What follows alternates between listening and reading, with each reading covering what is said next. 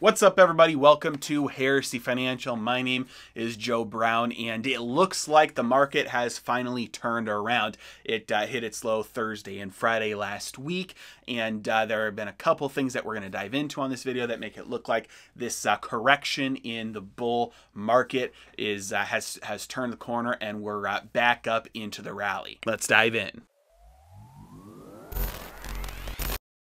All right, so I know that plenty of you think that technical analysis is basically voodoo, and it quite possibly is. But the fact of the matter is that there's plenty of money out there that uses it, and therefore, even if it is a self-fulfilling prophecy, that still means that at least some of the time it works. So if you take a look at this chart, you can see that this correction that we've been in since pretty much the whole month of September, it looks like we've broken out and we've sustained this breakout now. There was at least a triple bottom in the major indices here right along this line. And then once we broke out of that downward sloping trend line, it looks like this correction is probably over. Now, that's from a technical perspective. A couple other things to keep in mind is that usually a 10% correction is enough to get rid of some of the froth, release and shake out some of the weak hands. Another thing to keep in mind is that normally after a market or an asset makes new highs, it is going to have a sell-off to come and retest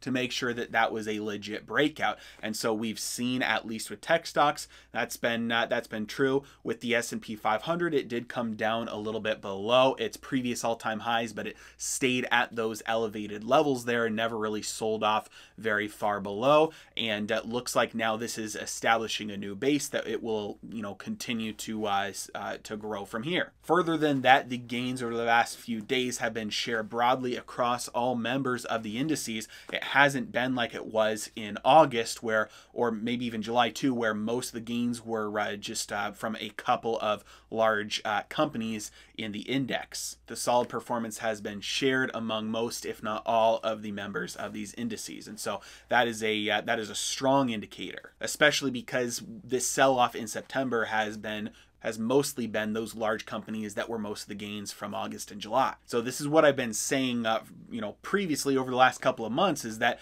yes, a lot of the gains that we've had since the lows in March have been driven by just a few players that have had massive outperformance. But that means that we don't have the same ability for a massive sell-off like we had in February and March. It's the opposite. We have a lot of potential energy to explode to the upside. Now, so far you haven't heard me give any fundamental reasons for why the stock market should be going up, and that's because I think there are very few. Mostly the economy is crumbling, but one thing that is causing this rally is the increased liquidity from the Federal Reserve recently, and it did top out. The Federal Reserve's balance sheet did top out in July before it kind of corrected down a little bit. It got smaller, and since then now it's been on a strong trajectory up, and within probably just a couple of weeks here, it will be at a new all-time high in terms of the size of their balance sheet. And so they're continuing to expand their asset purchases, continuing to expand the size of their balance sheet, and all that new money will continue to flood into asset prices before it hits other prices like goods and services. And then finally, my price targets. I said this in a past video, but if you didn't see that one, I still am holding on to my price targets. I've just bumped out my date. I think the election might be a little bit too soon for some of these price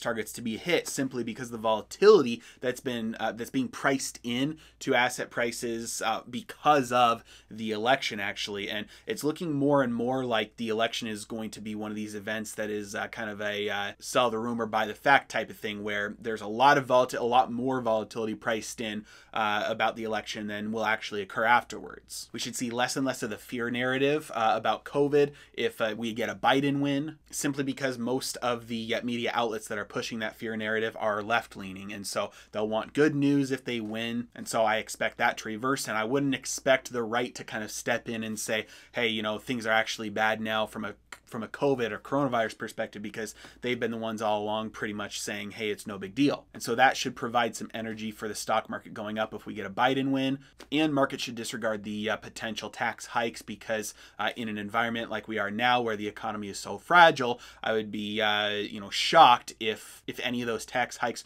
were put in place very soon.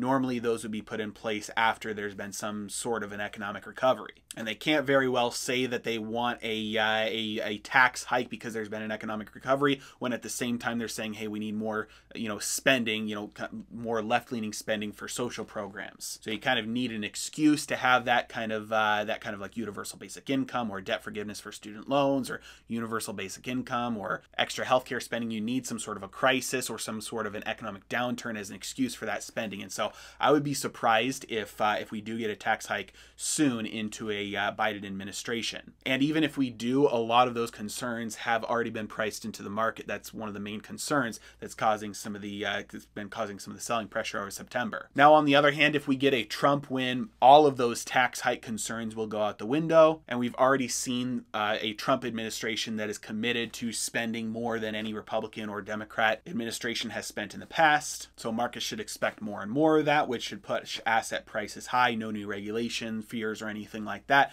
And so either way, it's looking like there's more volatility being priced into the market ahead of the election than there will be afterwards. And so it looks like the melt up that I've been talking about in asset prices, especially gold, probably silver, and probably in stocks, will start to happen once the election is done into the end of the year. There's still a lot of cash on the sidelines right now. There are a lot of wealthy investors who are just sitting mostly in cash because they're waiting for the uncertainty to pass. And so once the uncertainty passes, markets don't like uncertainty, markets like certainty. And so once that passes, there's a lot of firepower that is sitting on the sidelines that is not invested right now. So $2,500 gold, $35 silver, 15,000 Bitcoin, and 3,800 for the S&P 500. Those price targets, I'm still sticking to them, but for the end of the year now instead of the election. As always, I really appreciate it. You guys are the best. Have a great day.